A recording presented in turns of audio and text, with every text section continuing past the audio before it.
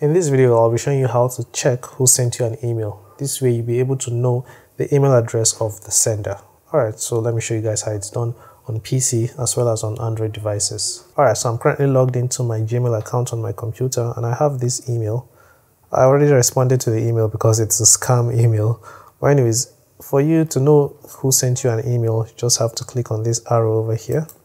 And next, you're going to see the person's name. And then you'll see their email address.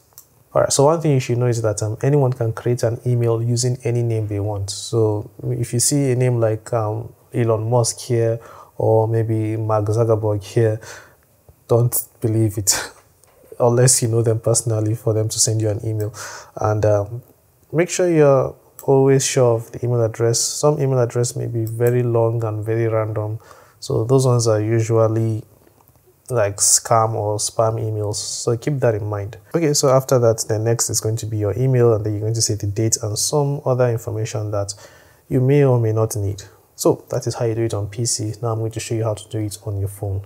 So to check on your phone where the emails are from, open up the Gmail app, and this is the email over here. I'll tap it. Tap on the email that was first sent. Over here there's an arrow pointing down. You tap on it, and from here you can get to see the sender of the email. So from here you can decide if you want to respond to the email or just ignore it. For me, I did respond, but I didn't even say anything meaningful.